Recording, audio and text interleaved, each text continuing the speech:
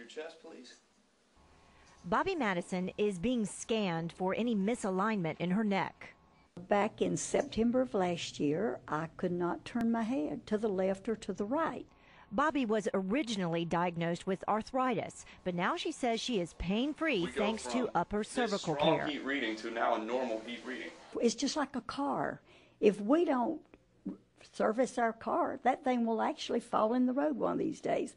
Bobbie's mechanic is Dr. Chad McIntyre. He's with Upper Cervical Health Centers of America. He says the relationship between the first two bones in the neck and the brainstem are sort of like a cell phone system.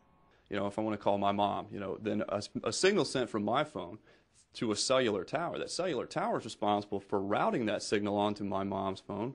She picks up the phone and we're having a conversation. The brain acts like that cellular tower, sending information to and from the body. Any misalignment within this area can interrupt the communication and create a variety of health problems. Dip your chin to your chest for me. I checked it out. And the scan showed a misalignment. We go from this strong heat reading. Dr. McIntyre says finding and correcting that irritation or pressure can help the body heal itself. There's 274 possible ways the top two bones in the spine can misalign. So what we want to do is make sure that our objective tests and that our digital x-rays allow us to know exactly which one of those 274 possible misalignments could be causing people's problems. To do that, there's no guesswork involved. Digital x-rays and specific instrumentation are used.